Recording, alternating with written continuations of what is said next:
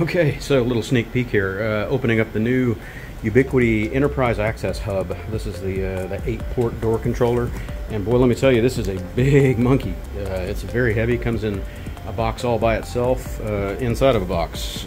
So, yeah, let's uncork this. I don't have a second hand, so bear with the crappy camera work here. Ooh, she's a big one. She's a real big one. Boxes inside of boxes inside of boxes. Oh yeah, I ain't lifting that out. It's a big metal cabinet, a lot like a Honeywell or something like that. So I'll set this down and show you what it looks like unpacked. So we've got a wall bracket with a little level built into it. It looks like we've got a wall template for figuring out where to hang it, and a big honkin' metal box. And I don't want it to hit this glass desk surface. That would be bad. This is a controller. Yeah, 8-port door controller. First unboxing, never seen one, so we've installed the smaller ones that are singles, but not these, this 8-port.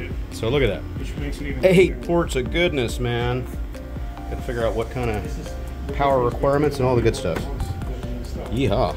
Got a cable access knockout here.